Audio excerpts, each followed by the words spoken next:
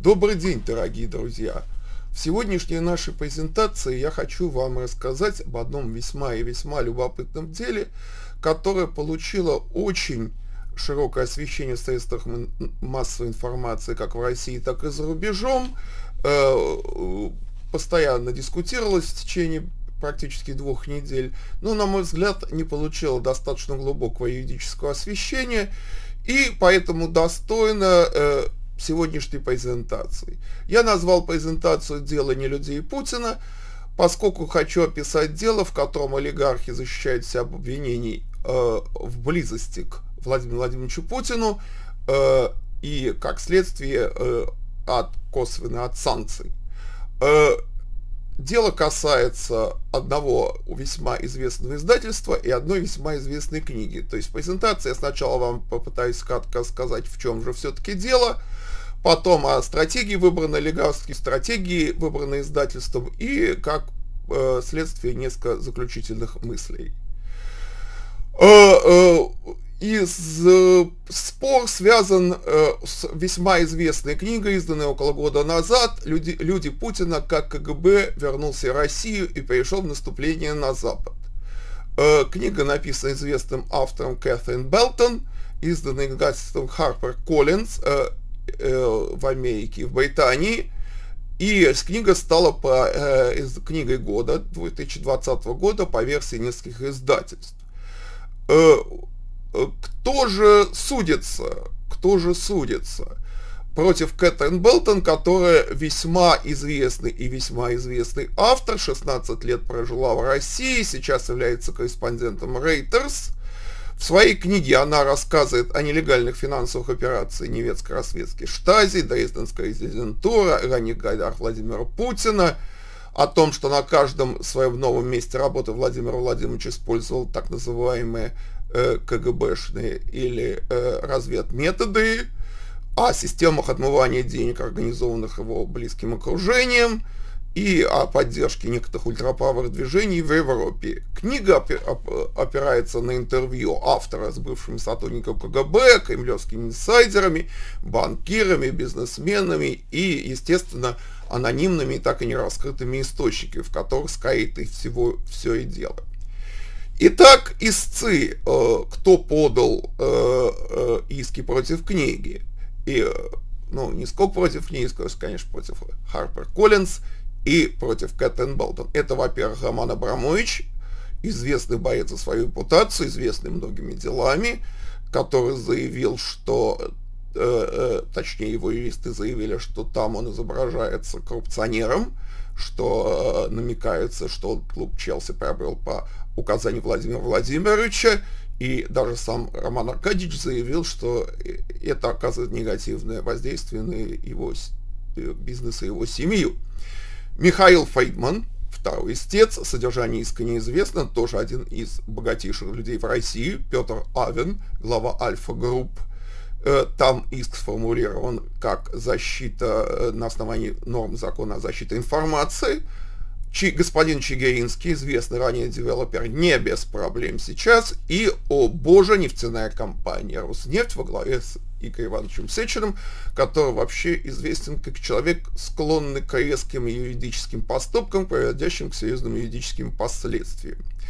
Хотелось бы сказать, что олигархов, назовем их так, или истцов, представляют весьма и весьма известные юридические фирмы, Carter-Ruck и другие. Во всяком случае, все эти фирмы известны, засветились во многих репутационных делах и входят в топ фирм, как-то связанных с защитой репутации и с репутационным менеджментом. Следует заметить, что Роман Аркадьевич Абрамович был в последнее время весьма активен в защите своей репутации. Во-первых, он умудрился получить извинения сразу от нескольких газет относительно того, что они в той или иной форме назвали его кошельком президента Путина.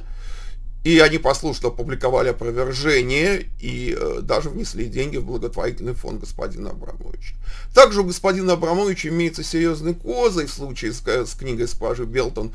В одном из решений судов, которое было опубликовано в 2018 году, господин Пугачев, на слова которого опирается госпожа Белтон, известный ранее православный банкир, приближенный к российским верхам и лично к Владимиру Владимировичу Путину, назван, мягко говоря, очень ненадежным свидетелем.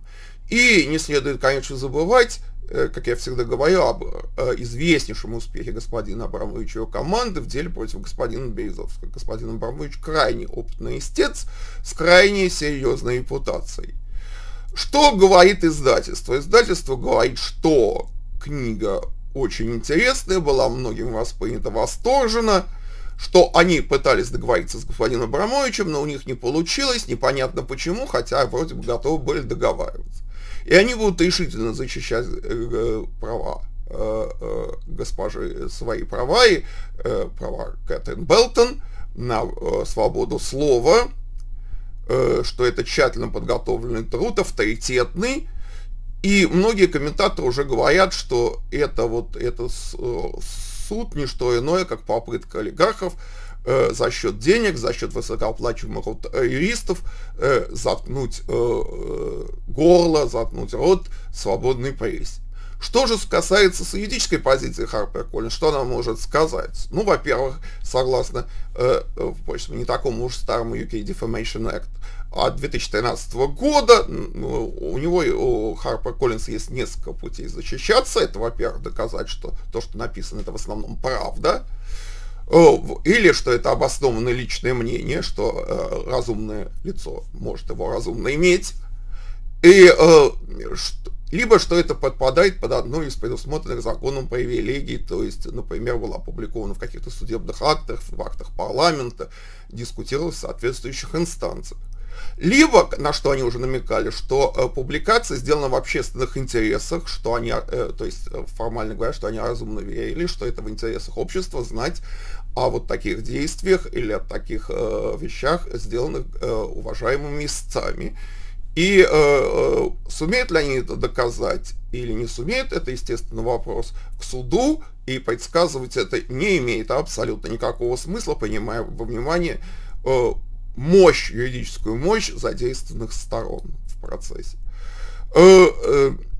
И в качестве, так сказать, вывода по этому делу, что достигнут олигархи, если они это дело выиграют, а принимая во внимание, что без совета своих юристов они не начали это дело, и, естественно, без какой-либо надежды на победу, и, то есть они хотя бы надеются частично выиграть, и в этом случае они получат репутацию непримиримых и удачливых борцов с очернением репутации российского бизнеса, замечательное оружие в последующих репутационных спорах, возможность играть против санкций в Европе, ну и как бы очень серьезное предупреждение, что не надо писать о олигархах Владимира Владимировича Путине и близких людях, потому что тема малопонятная западному автору и фактически закрытая. Ну, мы все будем ждать решения по этому делу, мы все будем думать, как и когда оно будет, и все будем за ним следить и держать вас в курсе, уважаемые друзья. Большое спасибо за внимание.